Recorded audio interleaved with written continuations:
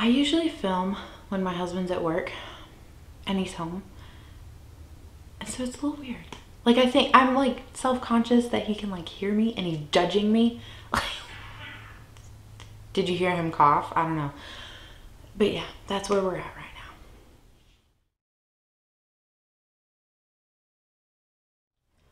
now. Okay, it has been roundaboutly a month. Aboutly is not a word. I make up words and don't pronounce syllables all the time. You've probably noticed. Anyway, it's been about a month since we did the Project 10 Uses all eyeshadow, and that is totally inspired from Paula. It's a beauty guru made me do it, and so I'm gonna have her link down below. You should definitely go check her out, go send her some love. She still is currently like doing this project.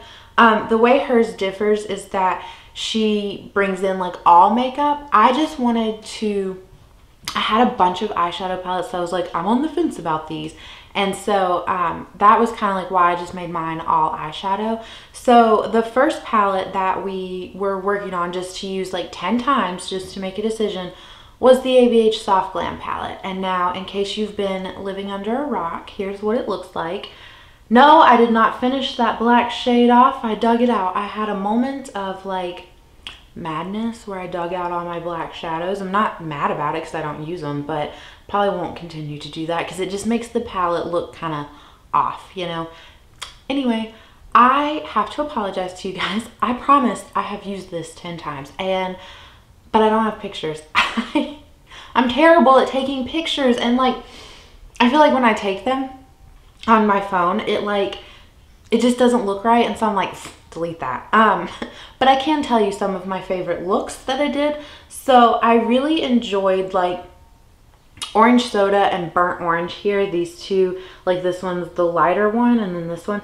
These two were just like all the time like transition type shades for me.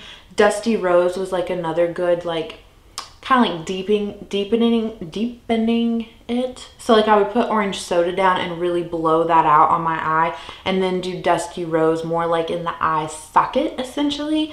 And then, you know, Rustic and Cypress Umber were two shades that I would use like in the outer V. And then I would just alternate between the lid shades in here. I think out of all the lid shades, bronze ended up being my favorite one. So, and the other good thing is too, Cypress Umber works as an eyebrow shade. I'm getting ready to finish off my current shade that I use in my eyebrows, and so I'm like a little panicked, like looking for shades to use to replace that. So it's good to know that Cypress Umber will work. So yeah, I'm a little upset. I thought I picked this palette first for Project 10 Uses because I thought when I rolled it in, I was like, you probably gonna get rid of that. You have tons of neutral palettes. But then I used it 10 times and I'm like, I can't. Like, I love this. Everyone says that like Modern Renaissance is like the cult classic. Like, no, I think this one is. I just love it so much more. So she's staying. She's staying. She's staying. Okay. I promise to get way better at taking pictures for you guys, even if I think they look horrible. Like, that way this makes it like a little more fun and interesting. So, other disclaimer that I have to tell you, I know that in the like intro video, I showed you all of these palettes, like the original Urban Decay palette, and you know, I mean, that's the only one that comes to mind. So this will show you. I decluttered all of those. I sent them to a good friend. It's her, and she has a lot of females in her life, and I was like just seriously looking at those palettes, and I was just like, you're not, like, even after you use the Urban Decay like original palette 10 times, like, you're probably just gonna get rid of it. Like, I knew that. So it was like, just let me go ahead instead of dragging out this process and making it so terribly long. So most of those palettes have been passed on to a good home, which I feel good about. I hope that she's really enjoying them, and you know, okay. So I do have one palette though that I did keep that was in that original like collection that I showed you. So let me go and grab it, and that'll be our next palette that we do for Project 10 Uses. Okay, so the one palette that I kept out of all of that is the Tarte Unleashed. I know on the front it says Young, Wild, and Cruelty Free, but on the back here, it's too reflective. You'll just have to take my word for it. On the back it does say Unleashed. I'm not sure if this palette is still available or not. When I looked it up on Sephora, I was able to find it, but that's been like 2 weeks ago. So here it is. It's very pretty, but it is just like still a standard neutral palette with like the 2 pops of blue like we have been seeing. However, I really love the Tarte formula, and I absolutely love this shade Hawkward right here, but you can't keep a palette for one shade. You just can't.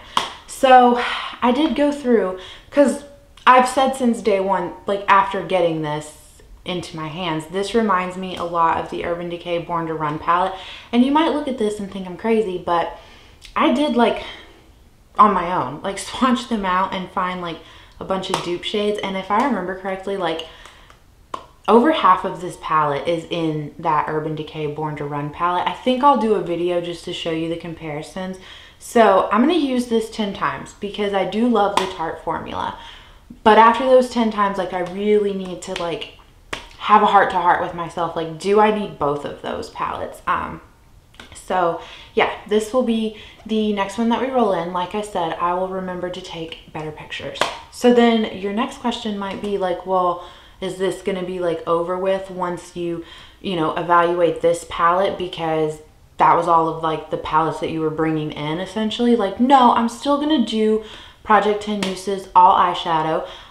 So what'll happen though is like after we use this one 10 times and I update you guys and we make a decision, then I'm just going to like select a palette within my collection that I feel like isn't getting any love, or maybe it's a new one that I just haven't had a chance to like really play around with, and I'm going to bring them in that way. So the rest of the palettes are probably ones that I'm going to keep, but I like the idea of this project. One, it's going to like help break up the monotony of like pan that palette and pan those eyeshadows. Two, it'll make sure that things are getting rotated through in my collection. So even if we're not hitting pan on something, like using an eyeshadow palette 10 times and then switching to another one, that's still really good to me. Like it's still got touched within the year, you know? So that's kind of like my thought process. I hope you guys are on board with that. I mean, I guess you kind of have to be since I made all the decisions by myself, but you get what I'm saying. So that is it. I hope you guys enjoyed this, and yeah, I will catch you in the next one. Okay.